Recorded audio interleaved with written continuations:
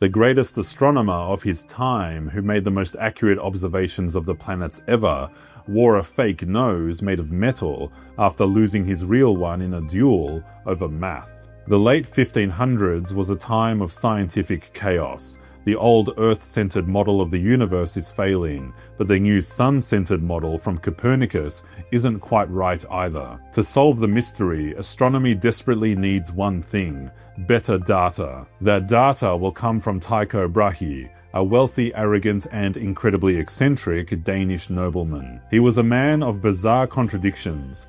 So how did this strange noseless party animal become the most important astronomer of his era? Tycho's entire life reads like a satire.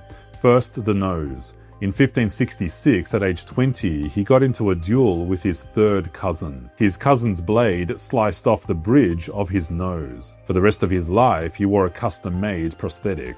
He also kept a pet moose, which famously drank beer at his castle, and at dinner he kept a supposedly psychic dwarf named Jep, who sat under the table, muttering predictions. Despite being a one-man freak show, Tycho was a meticulous, obsessive genius. The King of Denmark gave him his own island, where Tycho built Uraniborg, or Sky Castle, the most advanced observatory on Earth. He built massive, precise instruments, quadrants and armillary spheres, and for 20 years, he just watched. He measured the positions of stars and planets with an accuracy no one had ever achieved. In 1572, he observed a new star, a supernova, proving the heavens were not perfect and unchanging, shattering a 2,000-year-old belief.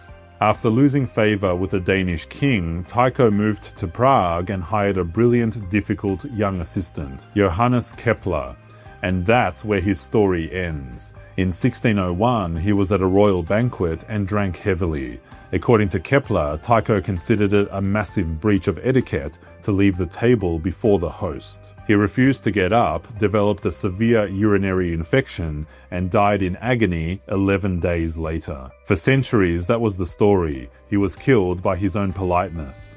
But when his body was exhumed, scientists found lethal levels of mercury. After his death, Kepler got his hands on Tycho's 20 years of priceless, obsessively accurate data. Using Tycho's precise measurements of Mars, Kepler was able to prove that planets move in ellipses, not perfect circles. This became Kepler's laws of planetary motion, which Isaac Newton later used to build his theory of gravity. The entire scientific revolution rests on the work of a man with a metal nose, a psychic dwarf, and a case of fatal mercury poisoning.